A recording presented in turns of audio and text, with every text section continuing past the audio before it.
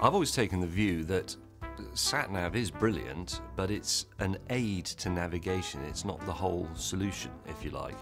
One of the problems, I get this, I don't want to sound like an old person, but with young people I work with in television, they will get in a car having been given a location for a shoot, and they will simply put a postcode in a sat-nav, you know, something they got for $9.99 with 20 gallons of diesel or whatever, and then they will just blindly follow it without actually thinking, well, which part of the country am I going to? Should I be going west or should I be going north or whatever? They just believe it, and I don't entirely believe it, because rubbish in, rubbish out. If you put the wrong postcode in, you only need to get one letter wrong, you could end up in a completely different bit of the country, and I've seen that happen.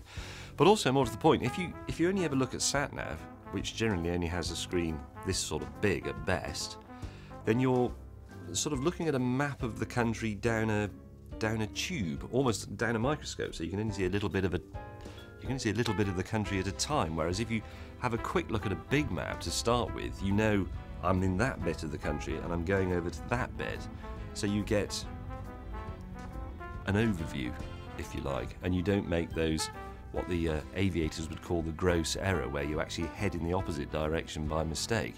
So I like maps, but I think sat-nav is brilliant, especially if you're on your own and you're going to another town, and then you need to find a small street, and it's very difficult. Young people won't even know this, but it is very difficult to drive a car or ride a motorcycle and keep looking at a map, especially as it's quite small, and if you're my age, your eyes are going as well, and so on. You have to keep stopping and looking at the map and remembering several turns, or scribbling it on a post-it note and sticking it on the dashboard or whatever. So sat-nav is brilliant for that, but if I set off, I live in London, so if I set off to go to, say, Edinburgh, and then find someone's house down a side street, I don't need the sat-nav to tell me how to get to Edinburgh. I know it's up the top of the country, and I know basically which way to go.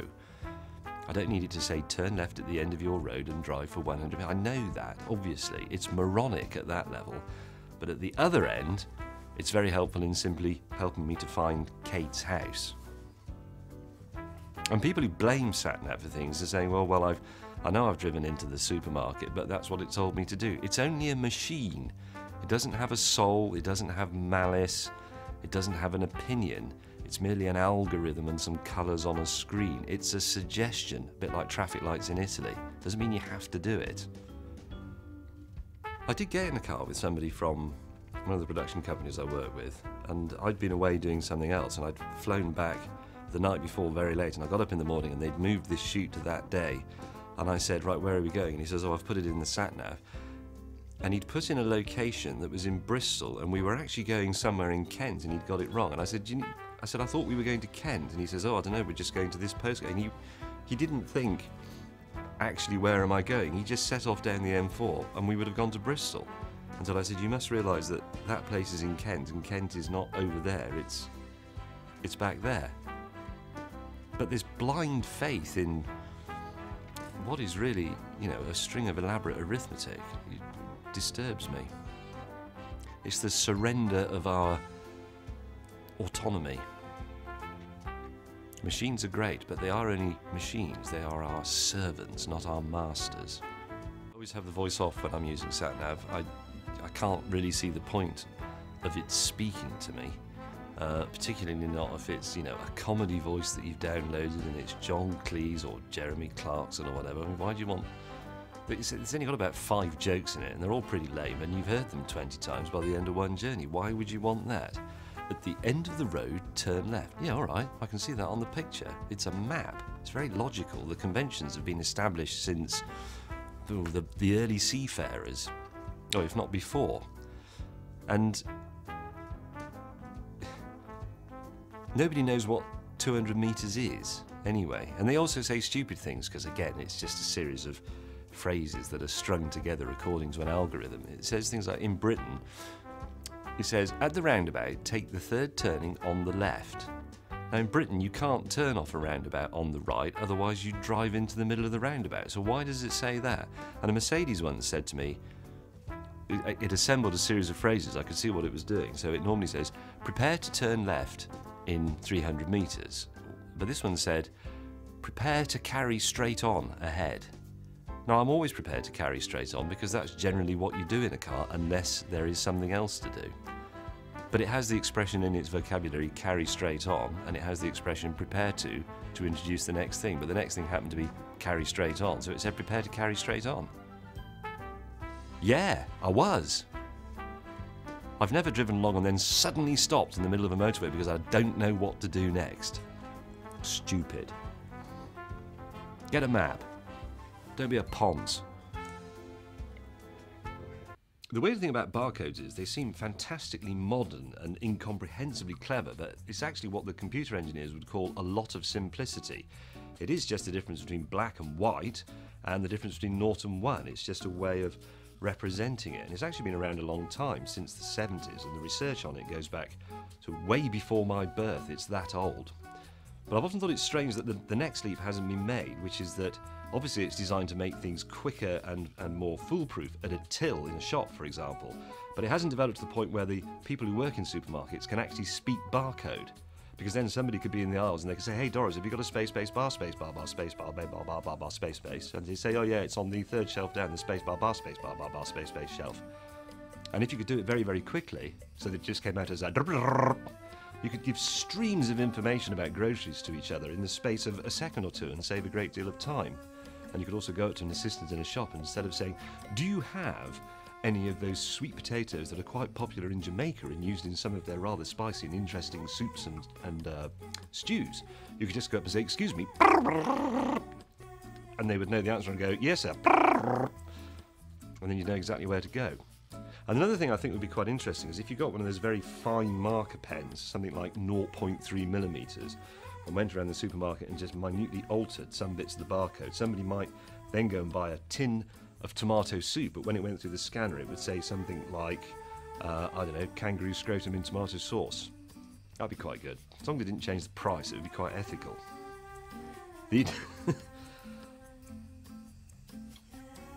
The number 5 is bar space bar. Is it bollocks? Hang on. I use self-checkouts in a supermarket because I can actually speak barcode, so I don't have to scan the individual things in front of that little window. I just take my basket up and hold it up and I go at the machine and it says £13, please insert your card. Please take your items. I find the thing to do is to try and operate the machine, putting all your things in the bagging area, as they like to call it, and if you can get them in the bag and out of the door before the machine says, thank you for shopping at whichever one it is, then you sort of earn £1 or something. Unexpected item in bagging area. Please seek assistance. Approval needed. Approval needed. Why can't they speak like normal human beings? It obviously is a human being in there. It isn't a synthesized voice. Someone has sat down in a voiceover studio or something a bit like this really, and they said, okay, we need a line that says approval needed in case it's an underage person buying a bottle of wine. So you'd say yes, approval's needed for that, but somebody sat in a booth and went, approval needed, approval needed. Nobody speaks like that. Please place your items in the bagging area. Nobody refers to it as the bagging area. It's the bagging area. It's like Jeremy Clarkson's infected every single self-service checkout in the country. Please place your items in the bagging area. Please insert your card. Bollocks. What do you buy most of in the supermarket? Fags, gin, porn mags, that sort of thing. They always go, approval needed. Does your mother know? I don't really buy porn mags in the supermarket, I just look at it on the internet. Obviously I'm from the 21st century. Can I go and have a smoke now? I'd like to say, for the record, that I hate energy-saving light bulbs. LED light bulbs are fantastic. All LED lights are great. They don't use much electricity. They're brilliant in torches and they're going to be very good on cars and bikes and bicycles and so on. But the fluorescent energy-saving ones that look like a series of sort of bendy tubes, they're rubbish because you put them in the bedside light and you think, oh, I'll get into bed and I'll read my book for a bit, and you turn it on and you just get this sort of faintly yellow urinary glow for what seems like about 3/4 of an hour before it's actually bright enough to read your book, and by then you've fallen asleep. So actually they're causing me to be less well informed. I read less in bed than I used to because I can't wait for the light to warm up. And of course, if you said that to someone who had to read by candlelight with a sconce or by, you know, lighting a little gas burner or something, they'd say, oh, don't be so ridiculous. But, you know, things that are slow in the modern world are annoying. An internet connection that takes 3 seconds to work is infuriating. So a light bulb that takes 3 minutes to become bright is unacceptable. Get rid of them. How high do you think the light bulb rates in man's greatest inventions? Well, the light bulb as an invention is brilliant, actually. Although in itself the light bulb was almost a standalone invention, we did have light before that, because apart from obviously gas lights and blazing torches held by Romans and so on, we did have things like electric arc lighting, but that couldn't really be used in the home. It was too complicated and too expensive, and it actually consumed a vast amount of electricity. So the light bulb, the idea that you could simply press a switch, assuming you've developed the idea of mains electricity, obviously, but you press a switch and the place is lit up, must have made a massive difference to the world, because prior to that, you'd have fiddly gas lighting, which wasn't very bright and burned your house down, and prior to that, candles, which is why I think the Victorians had so many ghost stories. Very occasionally, when there is a power cut, you go into, especially an old building that doesn't have particularly big windows, and you walk around with a candle, if you haven't got a torch, and you know, there could be somebody standing an arm's length away or so, and you wouldn't know they were there. So, you know, stories of murderers, spirits, the restless dead, and Jacob Marley walking the earth with chains and all that. I can see how that grew up in an era with no easily made artificial light. So light bulbs are, yeah, cool. Except they're hot, obviously. On the subject of changing light bulbs, are you handy around the house? Yes, I'm quite handy around the house. I'm a reasonably practical man. I have a number of practical, dreary qualifications. The thing that's difficult about changing light bulbs around the house, I've even had a discussion about this on Twitter. Nobody's come up with a very good solution apart from leaving a note, but the problem is, for example, recently the what I still call the big light, the one hanging from the ceiling in my bedroom, broke. And my other half said to me, she said, oh, change the light bulb. You'll have to change the light bulb tomorrow. It's broken. I said, yeah. But of course in the daylight you forget, because you don't turn it on because it's not dark. And then by the time it gets to night, you press the switch and think, oh no, the light bulb's broken. Well, I can't change it because it's dark. I can't see. So how do you... We need a mechanism whereby there's half an hour of selective darkness in the middle of the day to remind you to change broken light bulbs before it gets to night time. Or write it on a piece of paper and stick it on the door. But you don't do that, do you, when it's time to go to bed? You think, oh, the light bulb's broke, I'll mend it in the morning. But you don't. It's actually 4 months since it broke, and I still haven't remembered to change it during the day. I'm assuming that the offensiveness of BO is a fairly recent social development, because as far as I can see, up until, well, probably the late 1970s, everybody had BO. They must have done. I did something quite interesting recently. I was making a documentary about the history of cars, and I had to drive some 70s small family cars in Italy in July in very strong sunshine. And of course those old cars, they didn't have air conditioning, they didn't have sun-dimmed glass, they had vinyl seats, and people back then would have worn nylon underpants. And honestly, within 10 minutes of being in this car on a sunny day in Italy, which is often sunny, I was just dripping with sweat. So everybody in the 70s must have had BO. Or they would have used a great deal of the sort of aerosol CFC-laden deodorants that we had at the time, which all smelled terrible anyway, because they smelled of, I don't know, Arctic forest or something like that. So I'm guessing that finding sweaty people offensive is a sensitivity we've developed quite recently. Otherwise, humankind would have been so offended by itself it would never have reproduced. And let's be honest, this is going to sound a bit pervy, I suppose, but fresh sweat is not an offensive smell. It can actually be quite exciting without going into too many details. It's old sweat, and I think old sweat that is soaked into clothing that then gets stuffed in the bottom of a suitcase for a couple of days before you put it on again. That's what smells horrible. That sort of mouldy biscuit, slightly sort of damp dog smell that you get from overused clothing. That's unpleasant. But fresh sweat is... You get some very expensive French white wines that smell of fresh sweat, and they're exciting to drink.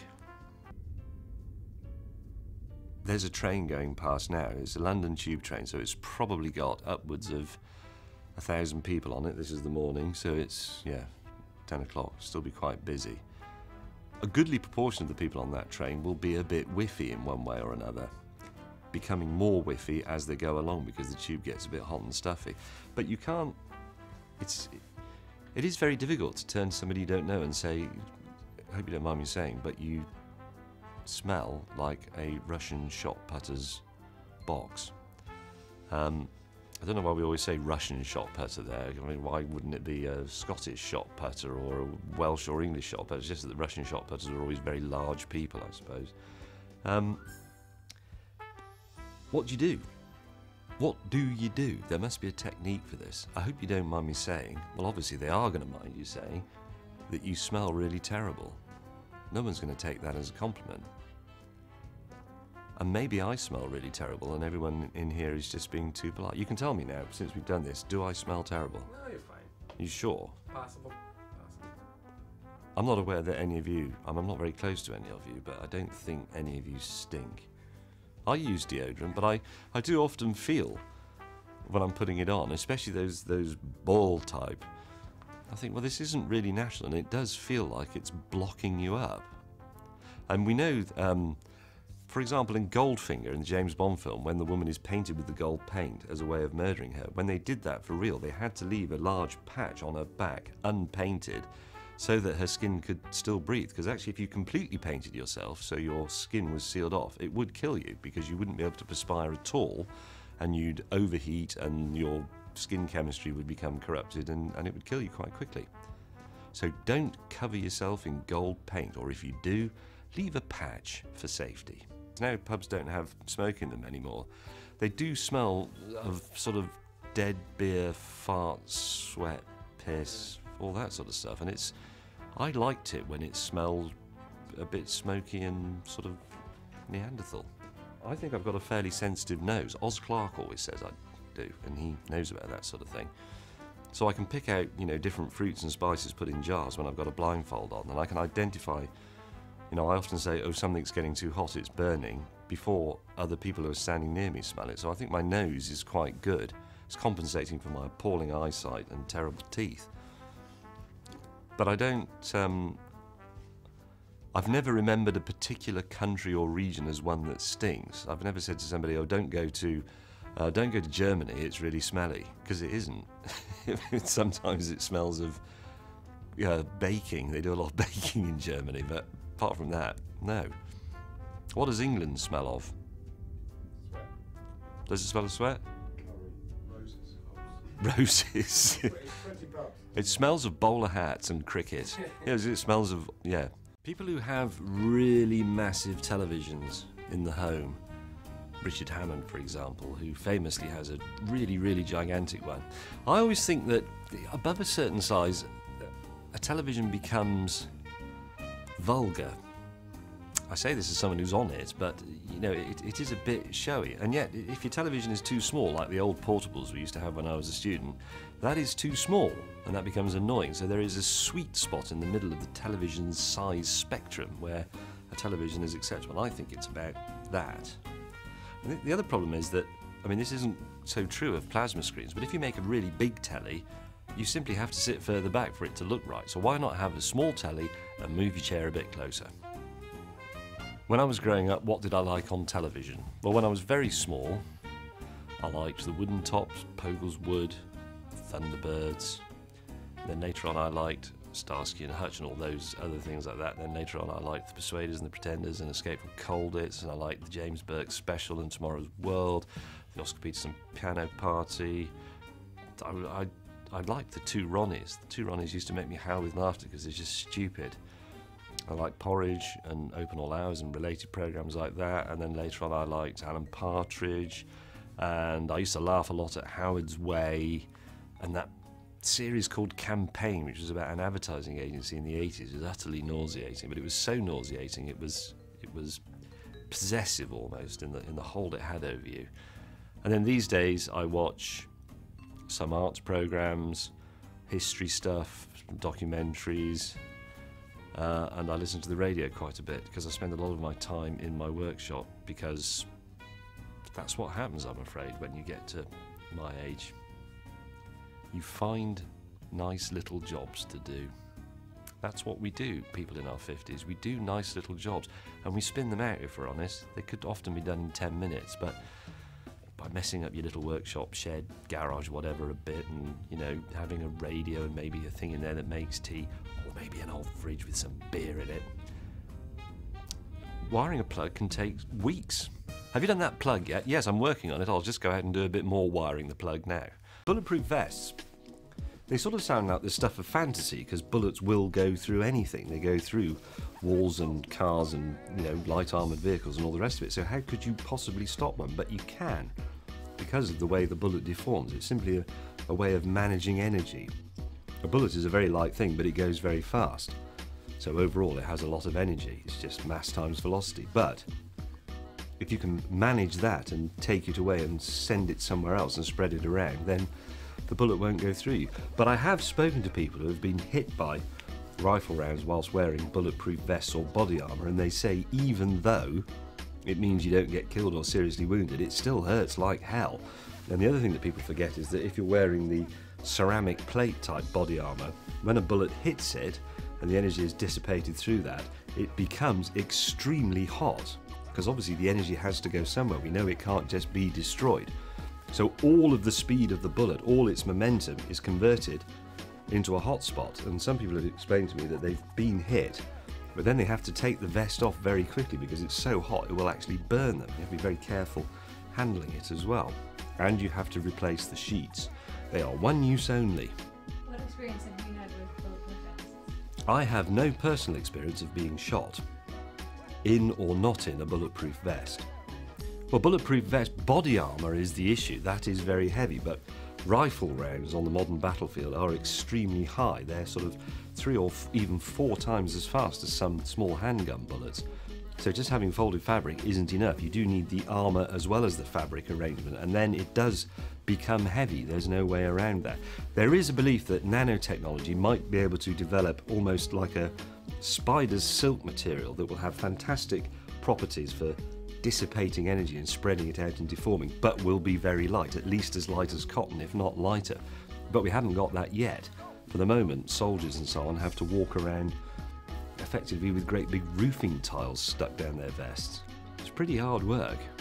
It is an arms race though, isn't it? Because if you make a better tank, you have to build a bigger tank to fight it with a bigger gun, so the shell will go through the armour, and so it goes on and on. If everybody agreed only to use air pistols, no, but we'd still have bulletproof vests, because then you'd think, aha, I'll protect myself against the air pistol, and the other bloke would build a bigger air pistol, and then somebody would make a proper cartridge, then before you know it, you've got a field gun and a tank. It's the same thing, isn't it, as a handgun and a bulletproof vest? So a Superman suit. Well, yes, I suppose potentially you could armour your whole body, not just this area. I mean, at the moment, soldiers tend to armour this bit, and the helmet has the armour in it as well. That's very heavy. You could cover your whole head, your legs, your arms and everything, but it would be so heavy, unless you were immensely strong, I don't think you'd be able to move. Ned Kelly and his gang, their armour was reckoned to be about 45 kilograms. You know, they had like a bucket helmet and a big tube thing over their bodies. They could hardly move in those. It was one of the reasons why they were caught in the end. They couldn't run away in their armour. Knife-proof vests would have to be a fabric in a matrix that couldn't be penetrated by the point of the weapon, I would guess. But that was true to some extent of leather armour that Romans wore. That was sort of blade-proof, simply because it's very thick and very tough. That's why motorcycle riders wear leather. It takes a long time to wear through, and it's very slippery, so you slide down the road rather than tumbling, which would cause injury. It's still quite difficult to beat leather. There are modern Kevlar-based fabrics that have the same abrasion resistance as cowhide and kangaroo skin, but it's pretty difficult. Leather is fantastic.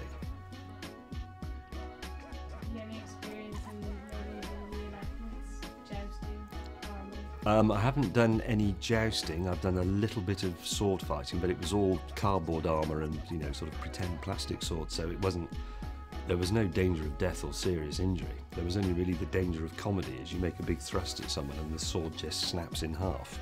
Or the word Kellogg's is revealed as a bit of paint comes off the cardboard. I think the boomerang that you buy from the tourist shop at the airport in Australia is just a piece of wood with some stuff painted on it. I bet you it wouldn't do anything if you threw it. You'd have to make a boomerang, the shape would have to be quite accurately worked out for it to work well, I think. You'd have to get the aerodynamic shape right, you'd have to get the taper on it, you'd probably have to have a little bit of washout, as they'd say in aeroplanes, a slight twist in the aerofoil so that one end's stalled at a different speed from the other one. That's what aeroplane propellers do. They're not a constant twist all the way along. It changes and then it flattens out again towards the end, because obviously the end is going faster than the middle, which is going faster than the root. So the physics of this sort of thing quite complicated. The interesting thing about helicopters is one of the reasons their top speeds tend to be limited is that, for the same reason that the boomerang turns, when a helicopter is going forwards, let's say the blades rotate that way, the blade on this side is going at its speed plus the air speed of the helicopter. The downwind blade, if you like, on this side is going at its airspeed minus the speed of the helicopter, so it's having air taken away from it. And there will come a point where that side will stop producing lift and that side will produce all of it, and the helicopter can't go faster than that. And once you get bigger blades, you run into problems because the ends are going so much faster. That's why you then have 4 blades or even 5 blades on a helicopter. And the same problem is true with aeroplane propellers. If they go beyond a certain rotational speed, the linear speed at the tip can become supersonic or transonic, certainly. That was a problem with the North American Harvard training aircraft. That's why it made such a terrible racket. The tips of the propeller were just starting to go transonic, so they had to make it slightly shorter and put a slightly bigger pitch on it. Can you think of anything that you'd throw away and want to come back? Things that you would throw away that you would want to get back. Well, I suppose the world is full of people aged 50 and 60 plus who say, my grandma had thousands of those and she just threw them away. They usually say that when they're going around an antiques fair. But that's why these things are in antiques fairs and are collectible. It's because most of them were thrown away. If we kept it all, it wouldn't be interesting. We'd just be waiting to throw it away.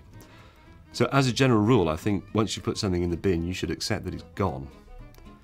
Unless you're in my house, because some of the things that end up in the bin there are the car keys, the car registration document, money, aeroplane tickets, keys to the house, all sorts of stuff ends up in the bin for some reason. I've spent half my life emptying bin bags and searching for really, really precious things.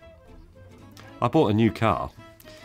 Don't want to digress too much, but I bought a new car a couple of years ago, quite a nice one. I was very excited about it. I brought it home and I put it in the garage. And about a week later, the red V5 ownership document, the logbook, the pink papers if you're an old-fashioned American, that arrived and then it disappeared. And obviously it's vital, it's not really your car without that piece of paper. And I looked for it and I found it in the bin. We've also got a shredder. Imagine how dangerous that is. Well, firstly, there's a technical reason why trains are great. They're very big and they're very heavy. They take a very long time to accelerate and a very long time to stop. The physics involved is quite sort of awesome. It's a lot of mass and therefore a lot of energy. A big, long train can weigh, 1,200 tons. That's a lot of stuff. I think the other thing that's appealing about trains, the thing that makes them romantic, is a slightly more philosophical one. It's because if you go in a car or on a motorcycle or on a bicycle, obviously, generally you've got to stick to the roads, but you have a choice. You set off and you decide where you're going to go. When you get on a train, you submit to it because it has already been ordained where that train will go, even if you don't know where it's going, even if you're on a mystery excursion, and you have to give in to it. And there's something exciting about that. There's something almost sort of pioneering because it's slightly unknown. And the view from a car or from inside the helmet of your motorcycle is of things that are about to happen, things that are coming towards you. But on a train, you sit and you look out of the window at the side and your view is of things that have just passed, just occurred. So you're sort of looking at the past in a way as you go along. The very recent past, but the past nevertheless. It's as if the scene has been formed by the train and is pushed past it like the wake of a boat, and it's something that wasn't there before. I think it's fascinating. I like trains a lot. I like watching trains. I know you shouldn't admit to that sort of thing because everybody goes, Sado, train spotter. I don't mean I go and collect the numbers off them, looking down over a bridge. It's just that when you see a train, it is exciting, isn't it? Is there anything that annoys you about a train journey? The thing that annoys me most about train journeys is that they don't actually go from and to where you live or where you want to be. I think that's the big disadvantage with them. That's why things like cars have triumphed.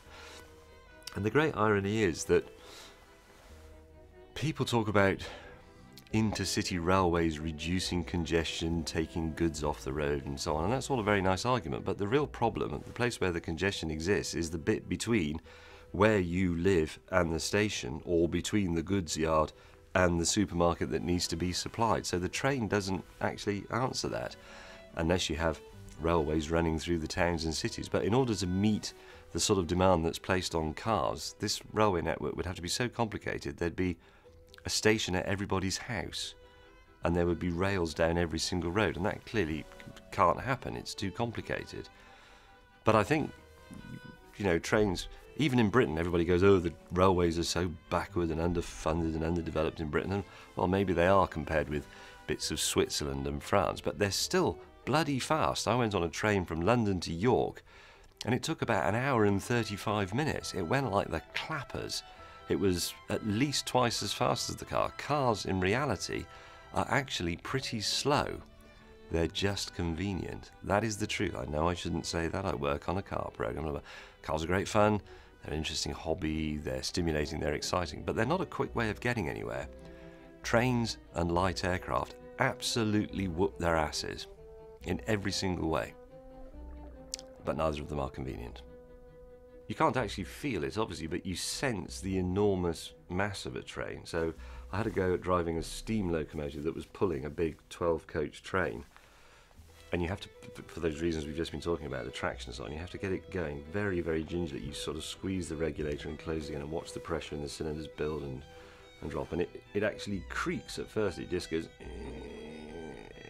you know, you just about sense that it's moving, and then it's just got enough grip and it goes, and it moves, and you think, that's fantastic, it's moving.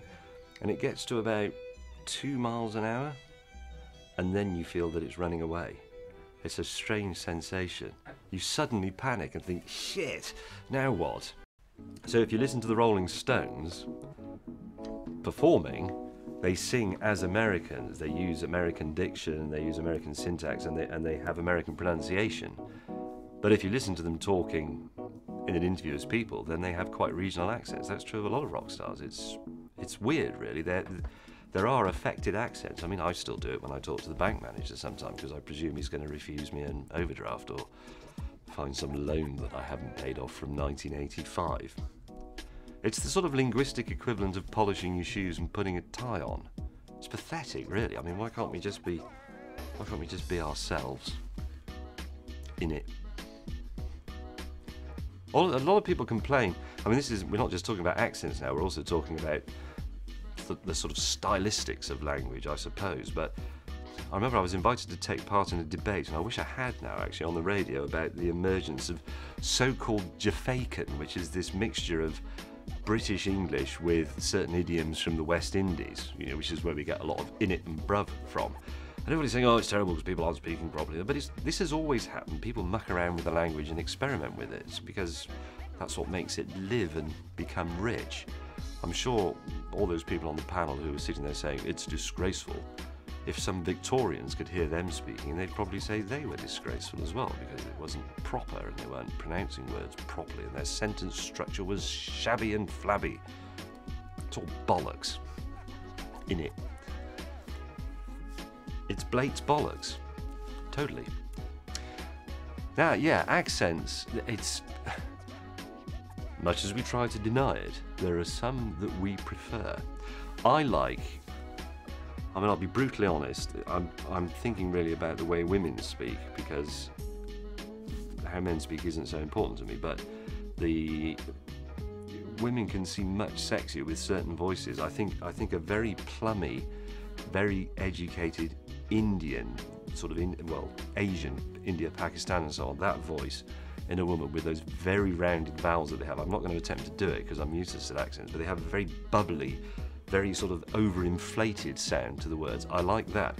I like Welsh as well, actually, proper hardcore Welsh from up the north. I think it's very melodic and very It's very sort of enchanting and mystical. Border's Scottish voices are very nice in women. The woman, I'll be brutally honest, she's electronic, but the one on the other end of the telephone banking system I use is so lovely. I can't, at the end where she says, "Thank you for calling," I can't put the phone down, even though I know she's actually just a computer. But she was a real woman once. She recorded all those phrases that are cleverly put together by a computer algorithm. She does exist somewhere, like Rapunzel, locked in a digital tower, waiting to be rescued. It's why the voices you can select in a sat-nav are quite important.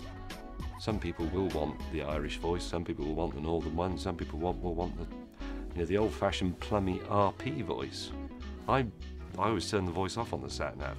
Doesn't matter who it is or where they've apparently come from, I still want them to meet an untimely death, so it's better not to have them there at all. I did a bit of linguistics when I was a student. I found it rather tedious, if I'm honest, but it was occasionally interesting. But I didn't know this theory that the ability to recognise tiny, tiny changes in the way people pronounce words is a sort of defence mechanism, so that whilst we were still tribal peoples and we never really went anywhere apart from maybe over the next hill, you would recognise if someone was an outsider, you would be wary of them. And I think this is still within us. I can tell immediately I pick the telephone up that Richard Hammond is from Birmingham and therefore a potential threat. That's true. I'm now 50 years old, so if I can just do some mental arithmetic, at which I'm very poor, that's 0.002% of 250,000 years, isn't it? Let's say it is. Insert another naught or take one out if I'm wrong. But that means I'm so old that I actually, my lifespan is a significant measurable number in the entire evolution of the modern human species. I've made a significant contribution to it and its evolution. You can see that this is a face from an earlier type of modern human. It is a modern human, obviously, but it's not a very up-to-date human. It's a sort of, it's 1970s man. I've got a tool in it actually lives in the kitchen drawer rather than the toolbox, and it's known as the most useful tool the world has ever seen. It's I suppose you'd call it a double-ended spatula. One end is square, the other end is pointed, and then slightly tapered before the point, and it's flexible and it has a thin handle in between the two ends, and I think it was intended for probably putting putty in windows or something like that, but then the flat end is very good for cleaning a particularly stubborn burnt bit out of the bottom of a frying pan, and you find the pointy end is good for digging things out of crevices around the home. It is actually good for applying plaster and repairing small bits in the wall. It's flexible so that it makes things flat. It makes an amusing comedy noise when you bang it on the edge of the table. It is the most universal device, item, that humankind has come up with. It has more applications than any other one single thing that has no moving parts in it, and quite a few that do. I mean, a tin opener only opens tins. I've never found another use for it. The other end of the handle opens bottles, fair enough. But that has got three moving parts in it. This thing is just a shaped piece of metal, and there is no job that it cannot accomplish in some way. So actually, if you had to send something out into space to say, this is what humanity meant, this is what it stood for, this was our achievement before we were wiped out by the nuclear holocaust or acid rain or an ice age or whatever, it's this. And other civilizations of supposedly superior intelligence will look at it and think, that's amazing. We've spent centuries and centuries developing all the things that make our society function. Actually, we just needed this bit of bent stainless steel. You can get them from B&Q, they cost about £3. I'm terrible at heights. I have been since I was a small child, but somebody explained it to me very well the other day. It's what we've just been talking about. They said, you're not actually scared of heights, you're scared of death. Which I am, I will freely admit to that. The point is, when you're up something high, you can fall off and die. I mean, if you go at the top of the Empire State Building and you fall off of that, you're an absolute goner. And I think those of us who are scared of heights in some way have more imagination than people that aren't, because they don't realise, they're too stupid to realise that if they make a mistake, they will be killed. Standing on a high building is a bit like pointing a loaded gun at your head and wondering if it's going to go off. It could do. You might fall off and then you'll be dead, and it's perfectly reasonable to fear that. I'm not scared of flying. I fly light aircraft. I don't think I'm going to fall out of them because there's a door and a piece of glass and so on. Same up tall buildings. But I don't like tall buildings. I wouldn't live in one. And I think this is barometric in some way. If I go into the lift of a very tall building and say, press floor number 80, I know that I'm going high up, even though I can't see. I have no visual clue that I'm a long way above the ground. Something inside me tells me, and I do get a sort of vertigo. I start to feel room spin. So I think there is an undiscovered and unexplained aspect to the fear of heights that is something to do with air pressure, magnetic fields, something like that. The highest I've ever been above the Earth is 73,000 feet in a U-2 spy plane, so I have been pretty high. That's sort of twice as high as a normal airliner flies, and that's a long way up. And if you do fall out of a U-2 spy plane, you free fall for something like 18 minutes before your parachute opens, so you can actually exhaust your entire supply of oxygen by screaming on the way down, and then you suffocate before you get a chance to open your parachute and float perfectly safely to Earth. Now, of course, if you put a beam here of the same size, they were quite big beams, we would all happily sit on the edge and eat a sandwich. So some people say, well, it's exactly the same, why can't you just do it up at height? Because if you fall off from up there, you're killed, and if you fall off from here, you're not. That's all there is to it. It's a perfectly reasonable fear of dying. I don't know anybody who's scared of depths. In closed spaces, yes, but nobody's scared of going into a really deep valley, because you can't fall up out of it, and it's not going to fill itself in, is it? There's no danger from being deep down, but there is danger from being high up. That's why we don't like it. In fact, I think people who aren't scared of heights aren't to be trusted. Their judgment is clearly very, very ropey. It's not heroic or impressive. It's utter stupidity. That's not like not realising that matches are dangerous if you hold them under your eyeballs or something. It's utterly thick. Even animals realise that heights are dangerous. Are any birds scared of heights? I've often wondered that. If you're a bird and you are scared of heights, do write in. But yeah, selfies, quite good. If your arms are long enough and you've got the right sort of camera. I mean, most people do selfie on a mobile, like that. It's quite an art form, doing a good selfie. It's not really. It's rubbish, but there is a difference between a good one and a mediocre one. Interestingly, because when I first worked in magazines and things, I spent a lot of time with photographers who still used film, usually transparency film. And one of them made a very good point, which is that when you're using film, you take a whole series of pictures. You would never take one, like in the old poof flashbulb and powder days. You'd take a lot, so it would be a picture of a car or me doing something, and then they would develop them, have them developed by a lab, then they would see what they'd actually got, and in the string of 10 pictures that showed me driving around a corner, say, they would say, that's the best one. They're all roughly the same, but that's the really good one. I'll use that one. But then in their archive, they have those outtakes of history, this sort of unseen behind the wings of the stage bit. And that doesn't tend to happen with digital because people delete them. So, which is probably just as well, otherwise the amount of history that would end up in the world would be unbearable. But there is, I mean, I think digital photography is great, but is it, now, old people, I'm sorry to keep going on about being old, but I am not now. Old people get nostalgic for the wrong reasons and they think life was better in the old days, but it wasn't. You used to go on holiday or whatever, take your photographs and take the little canister down to, there wasn't Happy Snaps then, but there was Boots or whatever, and you'd have them developed. Then a week later you'd go, oh, I've got to go and pick my pictures up, and you'd get the little packet and you'd open and you go, oh no, it's got the sticker on that says I have my finger over the lens, or whatever. And that was, I suppose, quite exciting, but actually it was rubbish because sometimes they wouldn't come out at all. And you're much better off being able to look at it and say, yep, I've got that one. But I never take pictures. The only time I take pictures is if I see something amusing, like a funny sign or something. I might take a picture of it, but I never, if I see a great sunset or I go and look at a fantastic historic building like Sagrada Familia or something, I don't take pictures of it because I can remember what it looks like, and the better pictures are in your head. I have fiddled around with Instagram because I know a lot of cameramen and photographers and so on, they're always fiddling around with it and mucking about. It's fascinating actually, but it's a bit like digital reproduction of music. There comes a point where I think, well, what is actually true? I mean, photography has never really been true. It's a trick. Art is a trick, really. It makes you see something that isn't really there, obviously, but